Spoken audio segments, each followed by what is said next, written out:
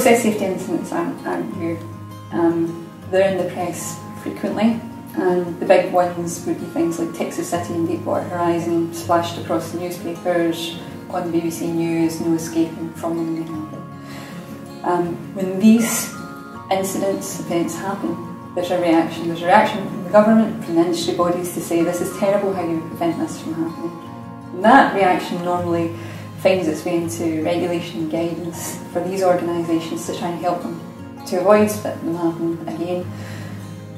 What's common across all of these guidelines, like API 754 from the American Petroleum Institute, or the CCPS guidance, or HSG 254, is that they all strive to explain a process and method through which organisations can figure out what are the hazards that they're managing, i.e. what's the dangerous piece that they've got of the jigsaw, what do they not want to escape, and what are they doing to prevent that from getting where it shouldn't be, and then if it does get there, if there is some sort of incident, how can they recover from it quickly to mitigate the outcome, the damage that's caused to the environment or to the workforce or to the asset.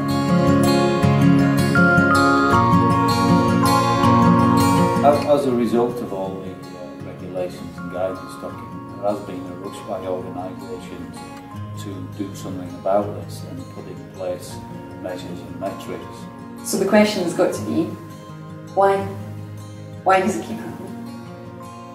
The guidance is common.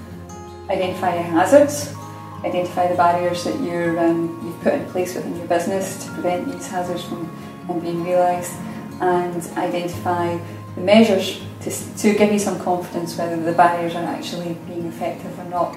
And a lot of organisations will illustrate that through the likes of a bow tie, the Swiss cheese model, something that shows graphically hazards surrounded by barriers, preventative or mitigation barriers, and in addition to that, some means of measurement of those barriers.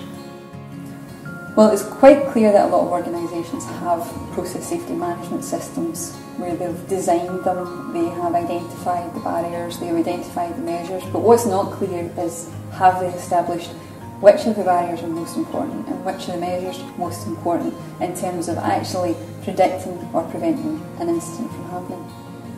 So that's key. The second thing is, what have they done with the information? Who sees it?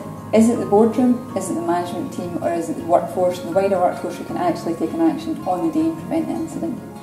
Until these issues are really addressed, until there's a risk view of the performance of the barriers and a wider audience having access to the information, I believe these incidents will continue to happen.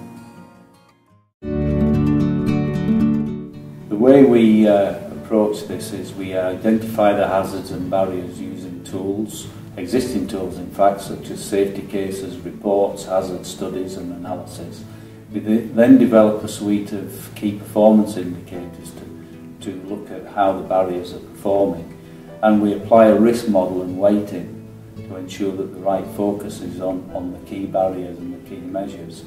And we present those through a management tool, and that management tool is automated, gathering data from existing source systems, and is updated daily, and it's available to the whole workforce.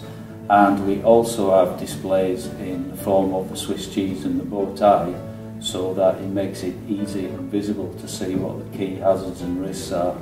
The most critical part of this process is to apply the risk model, is to develop a process and a model that says not only do we know what we're measuring, what we're managing, but also we know the importance of the barriers and the importance of the measures, so that when we have 10 things that are red, we know the one that we need to take action on right now. What's also equally important is who sees this information, how they see it. Do they see it in a way that's all spreadsheets that they can make head nor tail of? Do they see it in a 200-page report? Do they have to ask their boss for the information? Or can they, through a management tool that's regularly available to them, get access to the information which is accurate and up to date, so automated and daily, and also something that's available to them all from an intranet page, for example, and something that's presented to them in a way that they can understand, so in a bow tie model. So actually show the hazard, actually show the barriers, actually show the performance of those barriers at the click of a button in a near real-time basis.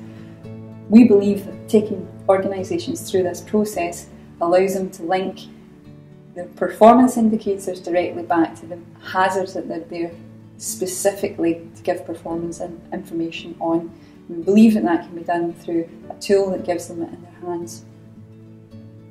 A key point on the visibility is to make sure that we're not hiding any issues in the company, and also so that action can be taken immediately, which ultimately prevents the major accident hazards such as the type we talked about earlier on. We've been fortunate enough to work with companies such as Scottish Power, Centrica Storage, Centrica Energy Upstream, Dong Energy, GDF Suez, TACA, a host of companies who have asked us for help in the design and the implementation of their process safety management systems. Some of those companies have been able to drive real business benefit from their efforts. They've been able to take reductions in their operations and maintenance costs, they've been able to improve their plant availability, they've been able to improve their reliability, they've even been able to decrease their insurance premiums. And it's all been through being able to understand where the effort needs to go through a risk model approach and be able to apply your activity where it really is going to matter.